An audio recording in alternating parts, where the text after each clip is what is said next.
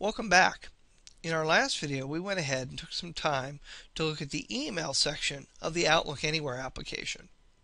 In this video, I'm going to take a little bit of time and introduce you to the calendar portion of Outlook Anywhere.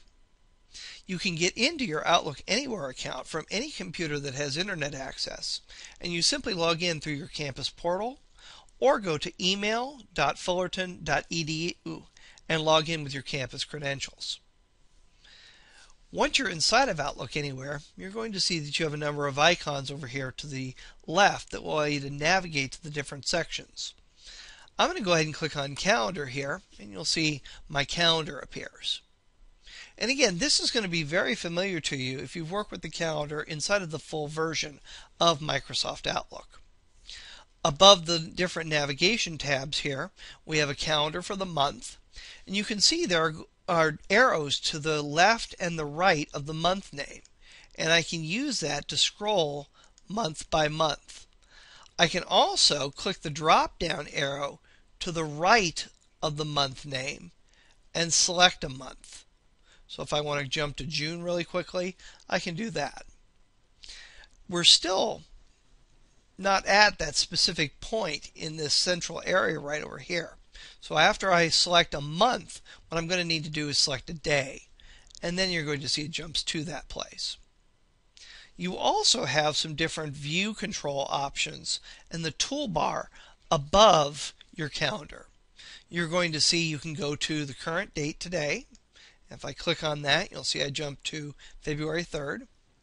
Right now we're looking at this in daily view, but I can also do a work week view, which will show me Monday through Friday, a week view, which will show me Sunday through Saturday, as well as a month view right here. I'm going to go ahead and go back to daily view, and you're going to see one difference between daily view and the others is you have a preview pane right over here to the right, and we'll see how that works. Again, I'm going to go ahead and click Go to Today to go to the current date. Now, you're going to see the New button here, and again it has a drop-down arrow on it, just like it did in the email section. If I click New, it will create a new appointment on your calendar. But if I click the drop-down arrow, it's going to give me some choices. It's going to allow me to choose to create a new appointment, set up a meeting request, or send an email message. In this case, I want to set up an appointment, so I'm going to go ahead and click that, and you're going to see the appointment scheduling window comes up. Under Subject, I'm going to go ahead and type Training Meeting. Location is going to be PLS 255, and I can change the start date and time right here. I want to go ahead and change this from starting at 11:30 to starting at 1:30. You're going to see it automatically adjusted the finish time based on your new start time. But I can click that drop down arrow and I can choose any duration I want for the meeting. I'm going to say this goes to 3 p.m.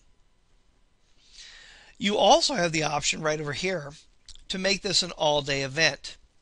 An event differs from a meeting or an appointment in the fact that it's something that occurs all day, and it may not be something specific that you need to go to.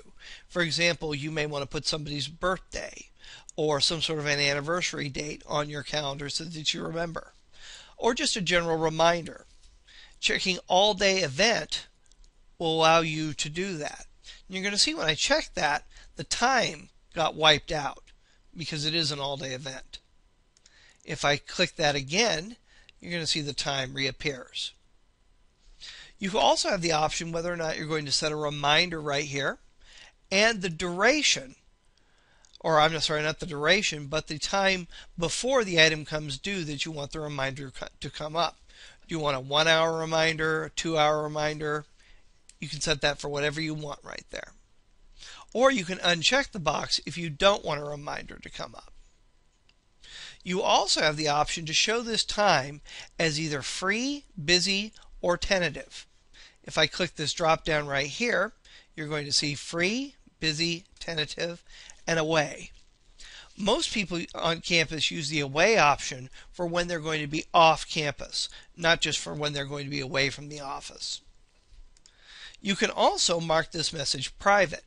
If you mark a message private and you give somebody delegate access to your to view your calendar, they will not be able to see your message. So let's say you have a doctor's appointment or something like that that you wish to keep private, but you still need to share your calendar with people.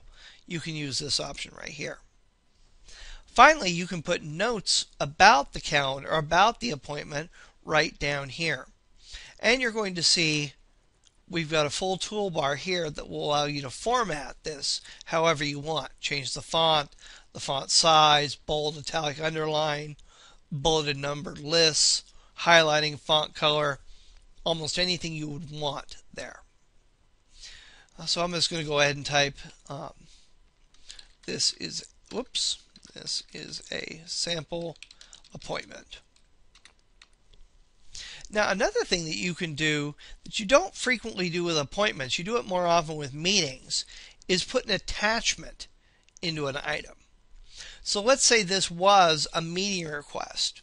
You could attach the agenda, you could attach notes from the previous meeting, whatever you want to this appointment. And then when somebody goes ahead and opens the appointment up, they'll have those documents there, or the meeting request up, they'll have those documents present. So you can insert attachments into a calendar appointment or meeting request.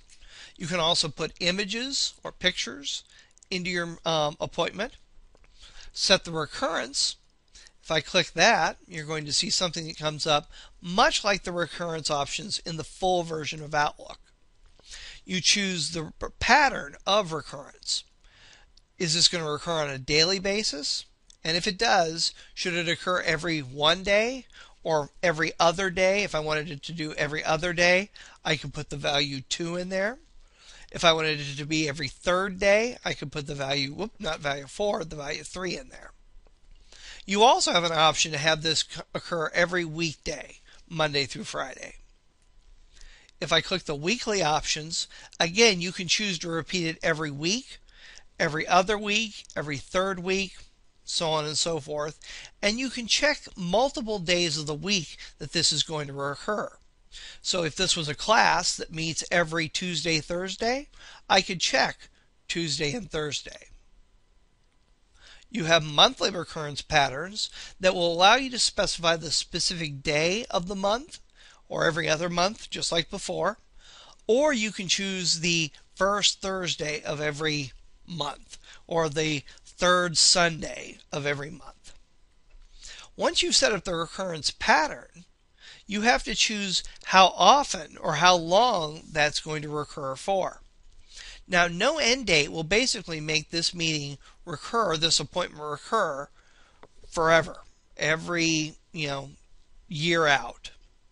Or you can say end after a specific number of occurrences. In this case, 10 is the default. But I could say end this after 5 recurrences, or end this after 50 recurrences. And finally, you can put an end by date. And if I click that drop down, it gives me a little mini calendar. So if I wanted it to go through the end of the semester, I could go ahead and pick May 27th. So you set your recurrence up in here, and you click OK when you're finished. I'm going to go ahead and click OK, and then save and close right up here. When I click Save and Close, you're going to see the appointment appears. And if I was to go to other months, you would see that appointment will come up in those other months as well. I'm going to go ahead and just click right off of that date. You're going to notice over here in your little mini calendar, the date February 3rd is in bold, whereas the rest are not. And that indicates that there's an appointment or an item in your calendar on that day. When I click the 8th, nothing is going on my calendar on the 8th. Completely empty. But if I click on the 3rd, you'll see there is that training meeting. If I was to skip over to March, well, there's March 3rd. And there's the recurrence of that meeting. April, the first Thursday here is actually the 7th. There's that training meeting. Same thing for March. Well, when I come to June, you're going to see nothing is bolded out, indicating that there are no calendar entries for that month. And you'll see the recurrence stopped at that point. I can very easily go back to my date by clicking one of these calendar items here, or clicking Go to Today. And you're going to see it jumps right back there. If I click on this meeting request right here, or if I should say if I double click on it, it's going to open it up. Now if the meeting has recurrences attached to it, you're going to have the option to open up just this particular occurrence and make some changes, and that would leave the series unchanged. Or you can open up the entire series and make a change that would affect all of the appointments in this series. I'm going to go ahead and say just this occurrence, and you're going to see the item comes up. You're also going to see I have the times over here and the date. If I want to go in and change something about the recurrence, I would need to click on this recurrence icon right there again. You're going to notice there it's blacked out, or I'm sorry, it's grayed out. It's not in black. I can't actually go in at this point and change the recurrence because I just opened up this one individual item.